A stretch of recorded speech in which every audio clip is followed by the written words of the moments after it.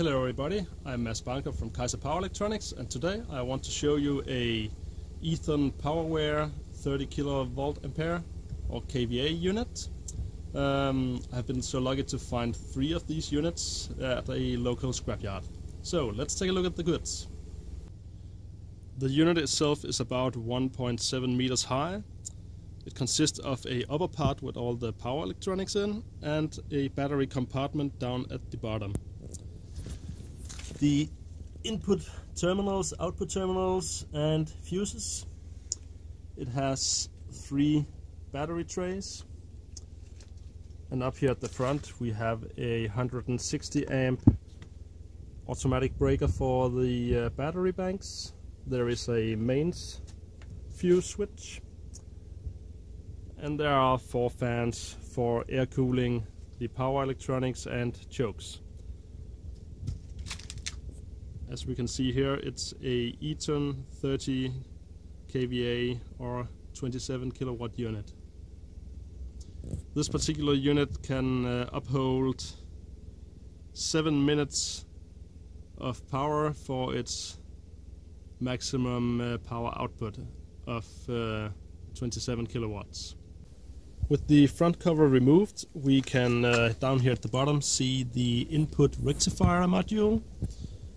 And above we have 3 identical output modules. From the input terminals at the bottom we can follow the wires running up the unit. First we can see the 4 connectors for the battery banks. The red wires are from the batteries. They run up through the large 160 amp automatic breaker. They loop through a couple of times for distributing the load even across the breaker so it can shut down properly. The input for the battery is these 4 terminals. The mains input power is this line, runs up through the mains breaker at the front, goes over here, connects to the input terminals, has a lot of filtering, very heavy filtering, large chokes, has about 3 to 5 relays in parallel to handle the current.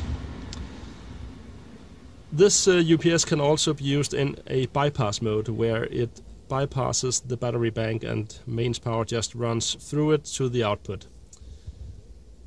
Up here we have all the inverter L1, L2, L3 phases. By these relays, also again with heavy snubbering for filtering, large chokes. This can all be bypassed, run to the output, down to the output terminals. We have output current sensing from 3 Hall effect sensors, or maybe these are just regular current transformers. Well, that differs from unit to unit. But other than that, this mainly is just a filtering and distribution board with all wires running into the unit to the behind modules.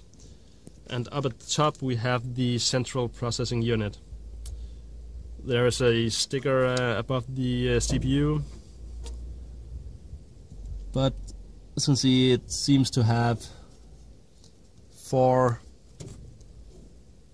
analog to digital converters, has a lot of input pins.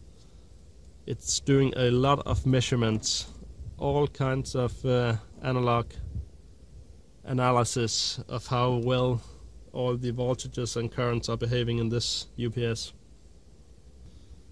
A little peculiar thing that I have not seen in a inverter before is a 200 degrees Celsius rated wire going to the inverters itself. Seems like a regular 90 degrees Celsius wire isn't enough anymore. That's kind of worrying when you think about the amount of heat produced. With the main distribution circuit board now removed, we can see the copper rails that distribute the battery bank voltages to the 3 inverters. At the bottom we can see the input rectifier module is not connected up here. while this produces the DC voltage to the bank itself to charge it or to the inverters. The battery connects from these 3 terminals up to the 3 inverters, and the output wires from the inverters the AC voltage. Now let's get this taken apart and get some modules out.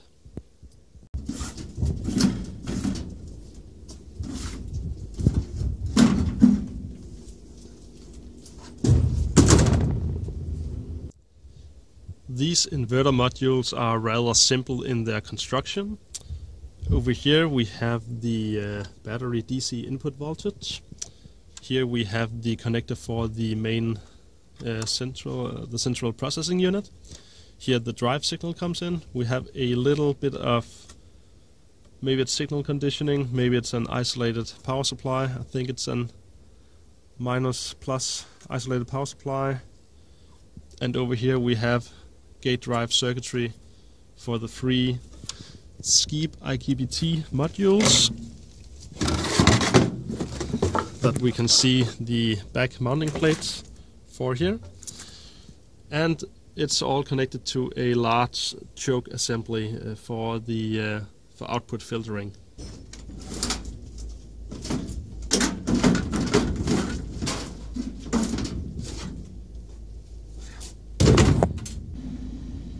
The rectifier board that we saw at the bottom module is what we see here. At the front we have some connectors, we have some serial connection, Ethernet, a lot of discrete components. This maybe has to do mostly with the interface to the CPU board at the top, and little of it has to actually do with the control of the PFC front end here, as the controlled rectifiers are. We have the 3 input phases here. We have again relays in parallel to handle the current load, and here we have 3 controlled rectifier modules. At the bottom we have the gate drive circuitry. These are Semicron SKKT 122/16. If I'm not remembering totally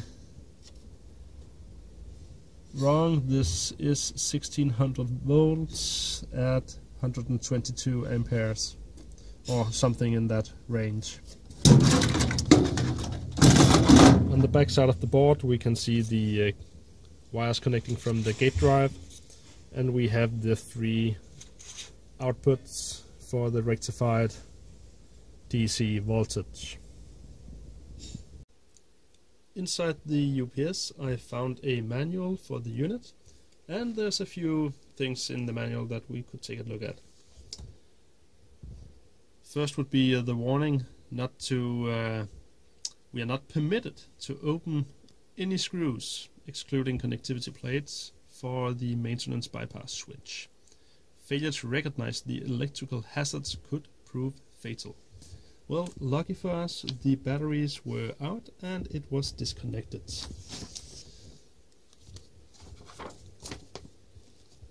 Oh, maybe I jumped a little too far there. Wanted to see the specifications. Okay, they come further on. Here we have a simplified schematic of the electrical wiring. We have the main input for the double conversion switches, where we first convert from AC to DC. We have the battery banks, and from DC to AC and to the load. Here we have the controlled rectifiers, and over here we have the maintenance bypass switch possibility. Some of the ports at the front, as we saw, one was a RS-232 port, which is meant for communication with a PC. and it is basic monitoring, data logging, notification, and so on with the included software. The 4 green connectors were for programmable inputs and 2 outputs for emergency power off.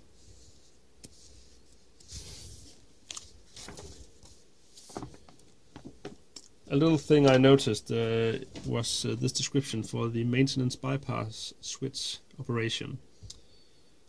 If we read the note here, the maintenance bypass switch consists of 3 switches, and failure to understand the correct sequence may drop the critical load. Now this is pretty important if you have a server park supplied from this UPS.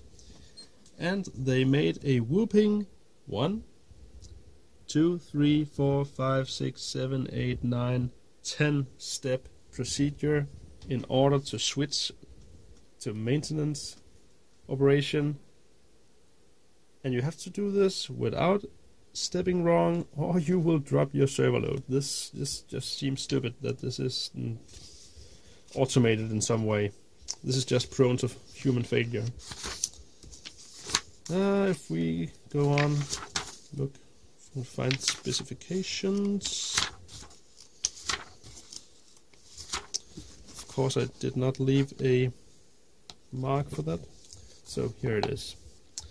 This was a 30 kilo kVA unit, and as we can see it weighs 200 kilograms, which explains that I had a little trouble getting it upright. Let's see, efficiency 93%, 2 kilowatts of heat losses roundabout, and as here we can see the 7-minute uptime if it has 72 batteries.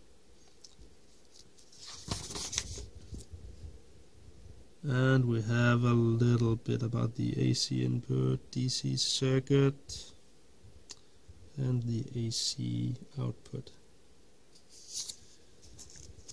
And warranty was probably void when I took it completely apart. So that was the Eaton PowerWare UPS 30 kVA unit.